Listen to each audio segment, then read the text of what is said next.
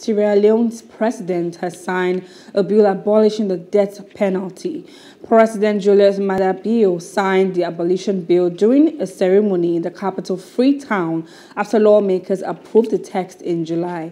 In a statement, the president denounced capital punishment as inhumane. Sierra Leone had frequently come under fire from rights groups for keeping capital punishment on the books. Hello, hope you enjoyed the news. Please do subscribe to our YouTube channel and don't forget to hit the notification button so you get notified about fresh news updates.